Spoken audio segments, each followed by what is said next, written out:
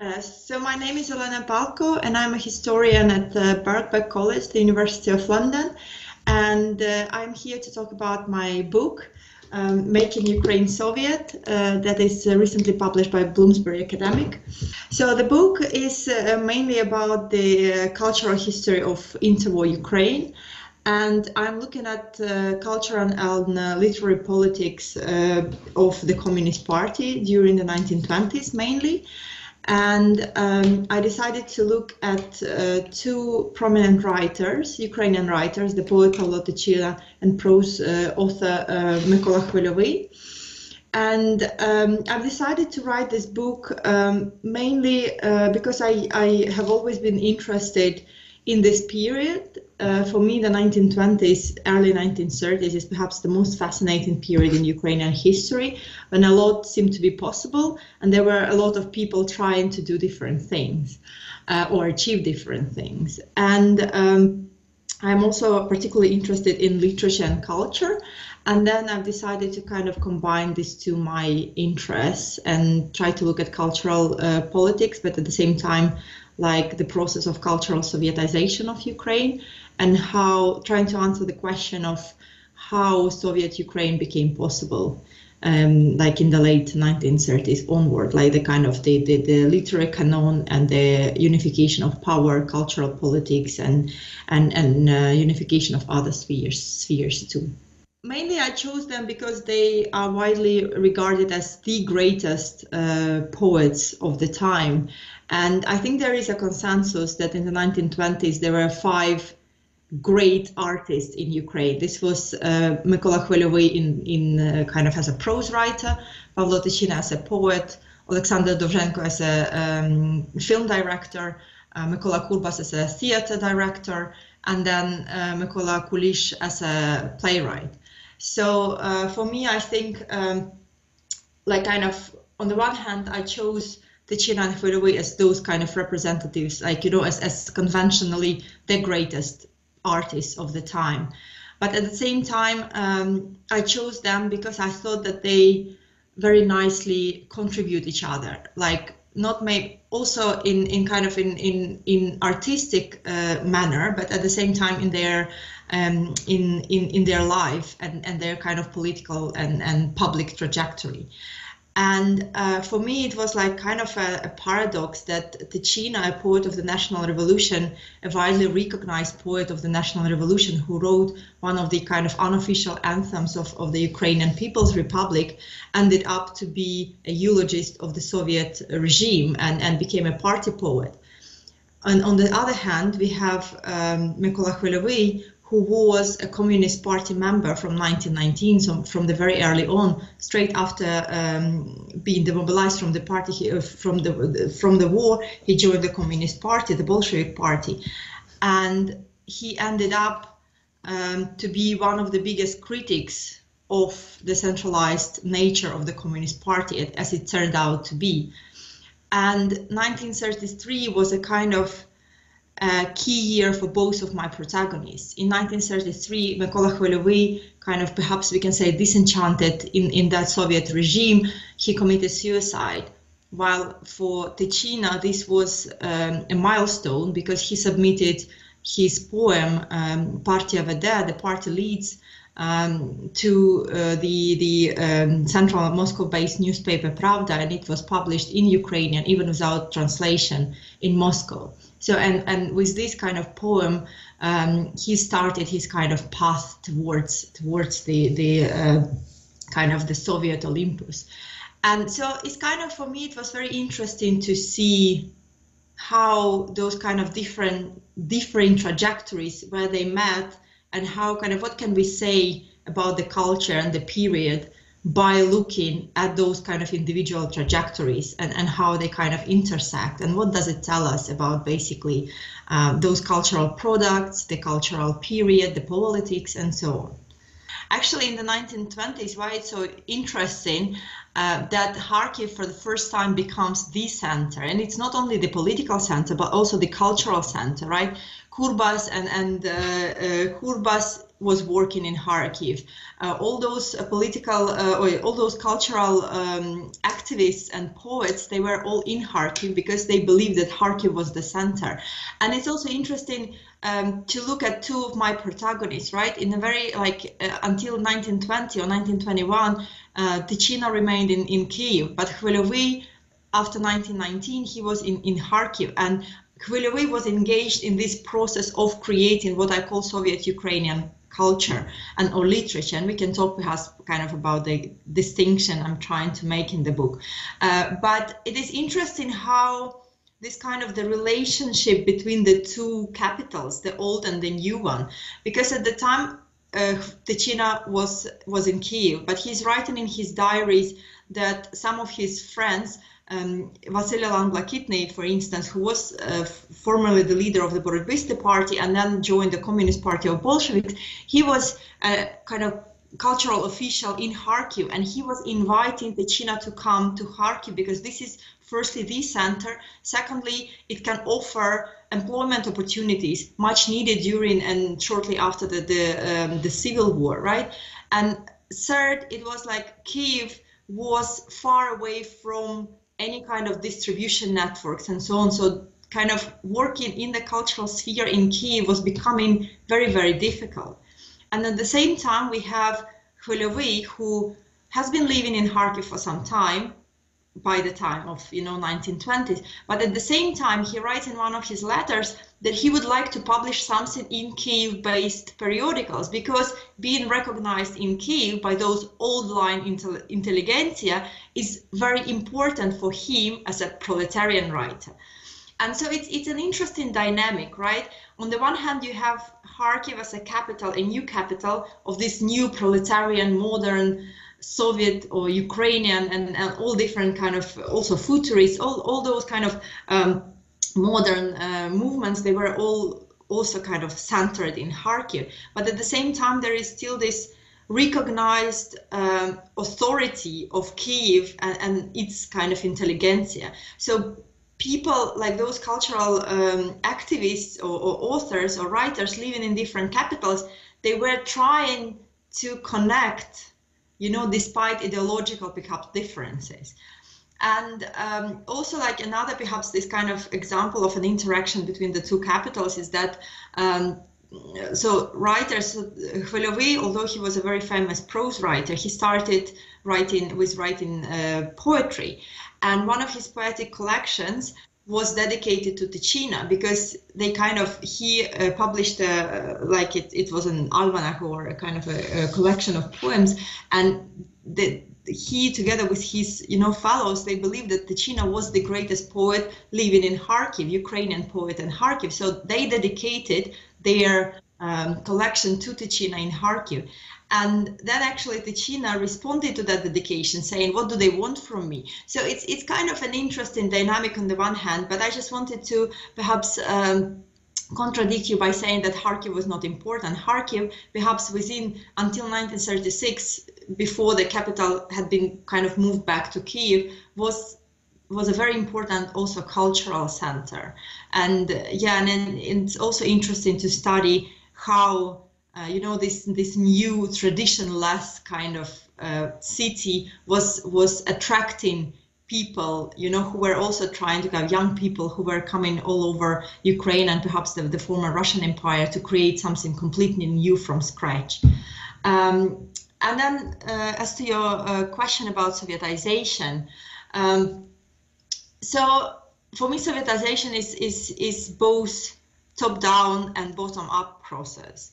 On the one hand, obviously we have the Communist Party who is interested in say subjugating the cultural sphere under its control, and who is trying to intervene in the cultural activities, in the artistic production and so on, by different decrees, by material support, for instance, by controlling the publication distribution networks and so on and so on. And obviously the party is important in this process of cultural Sovietization. But at the same time, we have a lot of writers who Like, for instance, Khvylovy was himself a member of the Communist Party, and he was not just a member, you know, an opportunist member of the party. He was, and kind of, he believed in socialism, and he believed in Soviet Ukraine, perhaps not necessarily the Soviet Ukraine that came to be associated with the Communist Party of Bolsheviks, but he believed in a Soviet Ukraine, a country like with a socialist government, and perhaps a kind of an autonomous communist party that is not subjugated to Moscow, but, you know, on a par with that in Moscow.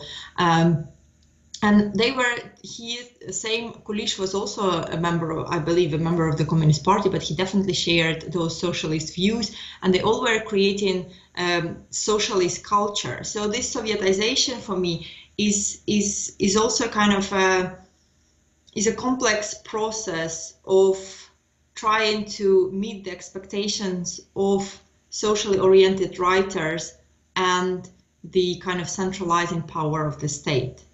And the third component that I have explored in my PhD dissertation and published as a separate article is the expectation of the readers, because I think the readers, the audience, was very important, perhaps now as well, but in the 1920s, because on the one hand we have the idea of the party about what Soviet culture should be like, and on the other hand we have writers who are creating kind of cultural products for the audience, right? But their expectations of the audience don't always meet the expectations of the audience. And in this my article, I have explored those reading appetites of the working class audience in the 1920s and how they reacted on Ukrainian literature. And it is very interesting that while they were greatly fond of traditional kind of 19th century literature, they were very much averse to the you know, those attempts of Khvylovy and his followers, because they couldn't really understand this modernist literature. So I think there are these kind of three important components that all together at some point brought Soviet literature into being. Being a Ukrainian myself, you know, I kind of was well aware of like kind of, you know, that the history of the 1920s and literature that was kind of created at the time. And actually my interest in this topic arose from my bachelor dissertation, because I started working on Ukrainian national communism, but it was more of a political history. I was working on different political non-Bolshevik communist parties in Ukraine in the 1920s. And basically like the Borotbysty, for instance, one of the most famous communist non-Bolshevik parties in the 1920s. And that kind of, that my research, also obviously I extended it during my dissertation, but it kind of provided me with the context for the cultural processes in the 1920s. So I had this interest in Ukrainian national communism as a political history, and I have always been, you know, a great kind of reader. So I read a lot. It's also of Ukrainian writers, and so I knew about these two writers, and this is why I kind of, for me, the choice was obvious when I started working first on my dissertation and then revising it into a book. So there was no question whom I wanted to write about. So Tychyna and Khvylovy were kind of already there. I just needed to think about like kind of the conceptual framework, how I will put these two biographies together. But as for the primary research, of course, so I think for my research, I used different corpuses of sources. Firstly, there is obviously this, the literary kind of the output of those two writers, because it's kind of, I'm trying to use their creative writing and poems as a source for, like, as a historical source. Secondly, obviously, there are a lot of letters, memoirs, like ego documents left by those writers. So I also use those. But at the same time, it is impossible to investigate the cultural politics in Soviet Ukraine without looking at party documents and so on. So this is like a third corpus of sources that I've used. But also because the 1920s, this decade has been widely studied. There are a lot of documents have already been published, for instance, or there are a lot of biographies of Tychyna and Khvylovy, especially because they are such prominent figures in the Ukrainian studies. So it's kind of my book and the dissertation and the book is a combination of primary and secondary sources, and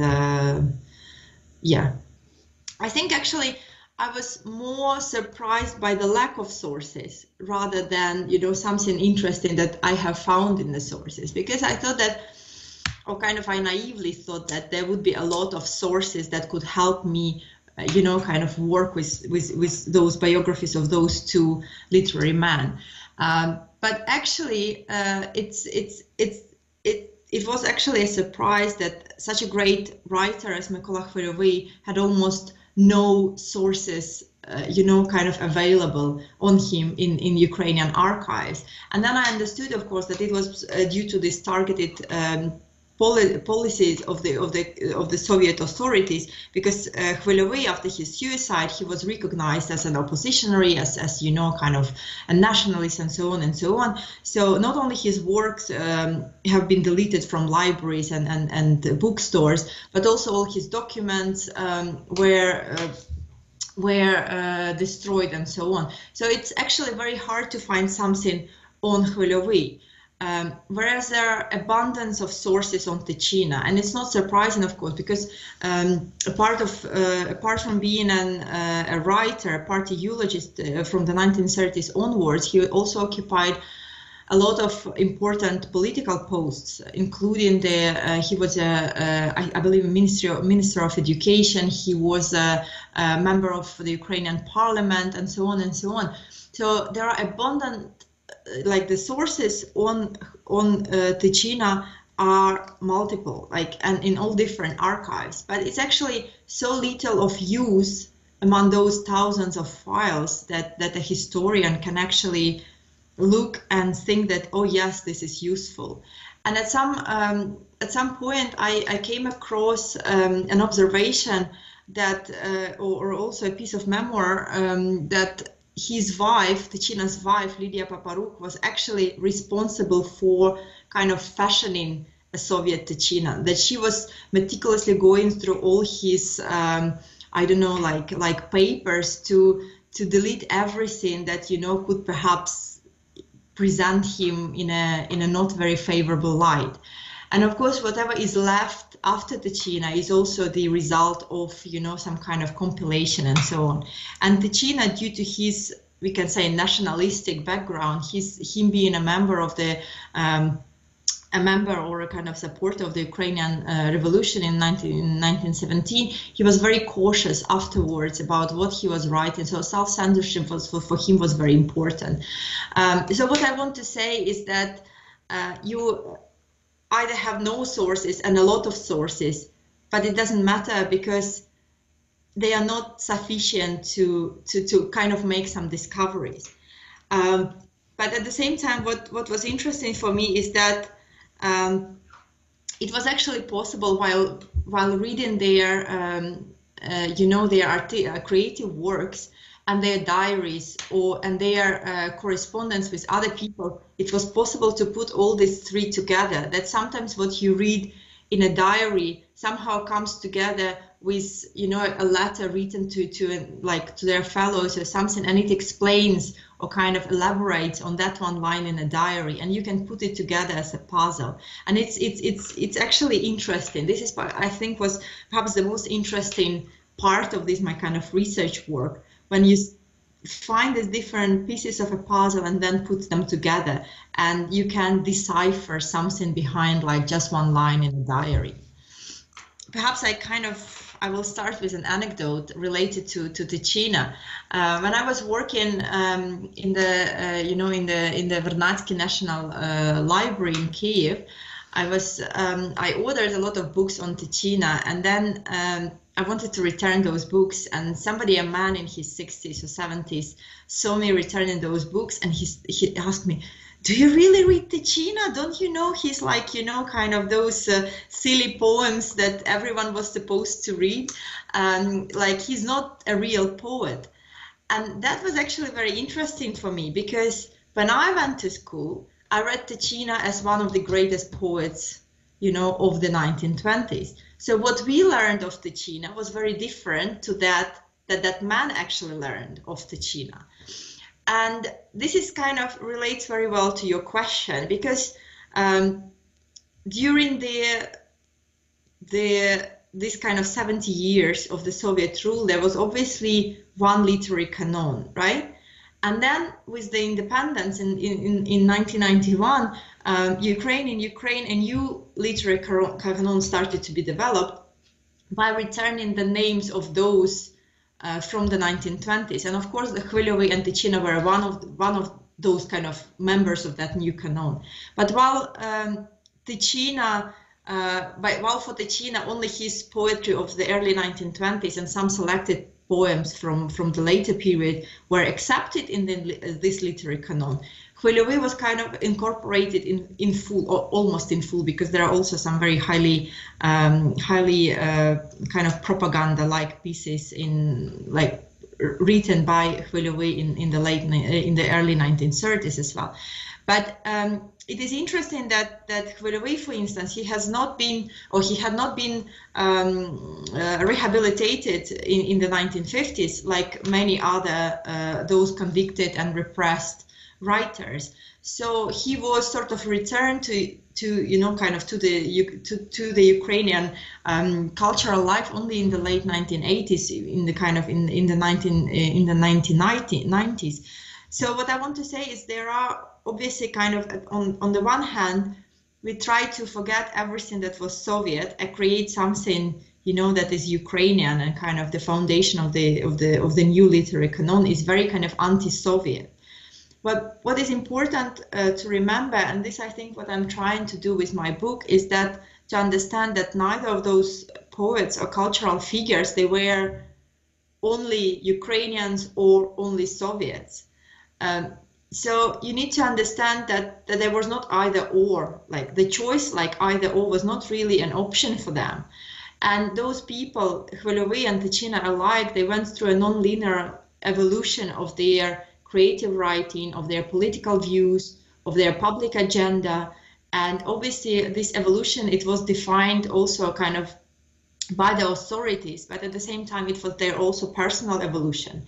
And I think that their attempt to create the Soviet Ukrainian literature, something that would be both Soviet and Ukrainian, it's kind of worth to remember as an episode of the 1920s, and not just to discard it just because there was something of kind of socially oriented, or those people were sympathizers of socialism or communism. It's just obviously, I think the main problem is that we often judge in retrospect because we know the result.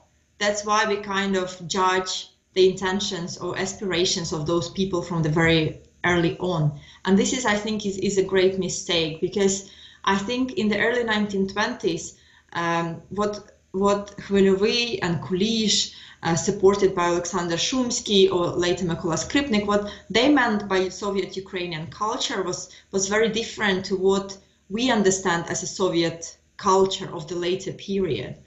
And by re-evaluating this period and their aspiration and cultural searches, I think we will make our understanding of the 1920s and the whole Ukrainian culture much more broad and rich and interesting. Of course, I'm kind of trying to, I'm focusing in my book on Tychyna and Khvylovy, right? But there are other scholars who have been working on other, key cultural figures. So we have a recent study by Michael Fowler, who was working on Kurbas and Kulish. There is also a very important work by Vera Heyeva in Ukraine, who has recently published a volume on Bajan. And there is also another publication of translations of Bajan. So I think there are a lot of there are now those attempts of re-evaluating those cultural figures whom we thought we know a lot about already, but a new fresh look at their biographies or even their creative writing in the context of, in the more problematized context of the debate of the decade and the period, allows for a more nuanced understanding of their of their life and their work. And I think the more work like this is being done, the better, again, for showing how important this decade was for the entire Soviet culture and for the independent Ukraine as well. But at the same time, it will show us that the 1920s in Soviet Ukraine it was not just another the continuation of the Moscow line or the Moscow story. Because when you look at those at each particular writer, you understand that they were working with Kharkiv or with Ukraine in mind. They did not orient themselves against or towards Moscow. So that it's very important it becomes clear that the Soviet Union in the 1920s was not as centralized and unified as we tend to think, based on the late socialism and the 1940s and 1950s onwards. So I think it's one of the also key messages of my book that in the these formative decades, the artistic map of the Soviet Union was quite decentralized, and writers who were working in Kharkiv saw themselves on a par with those working in Moscow. And I open up my book with this discussion of the visit of Ukrainian delegation to Moscow in 1929, and then there is a separate section on this visit in my book, when a lot of writers, they write that this was in 1929, that this was the first time they went to Moscow or they went to Russia. So it is interesting to see how these people, even it's already 12 years after the revolution, how they still see Russia as a near abroad, that there is a border. Although if you think about Kharkiv, right, that the geographical position, Russia was much closer than Kyiv, but they still speak about the border in between the two republics, ideological, cultural, political border. And when they go there, a lot of, even from the Russian side, there are a lot of talks that finally two literatures, equal literatures and cultures meet. So I think this is what also is important to understand, that the Soviet culture was a process in itself, and the 1920s, 1930s were a formative period in the process of establishing this cultural canon, the very centralized cultural canon of the later decades. And by looking at the 1920s and those cultural figures who have been creating those sort of separatist cultural projects, either in Ukraine or Belarus and Georgia and other Soviet republics, we will also have a better and more nuanced understanding of how the Soviet Union worked in the early decades as well. So I think is an important question for reevaluation of the entire Soviet history, not just Ukrainian history, but the Soviet history as a whole. No, actually, this was very interesting, and I'm really appreciate the opportunity, to talk about my book. So thank you once again for inviting me. До побачення, дякую.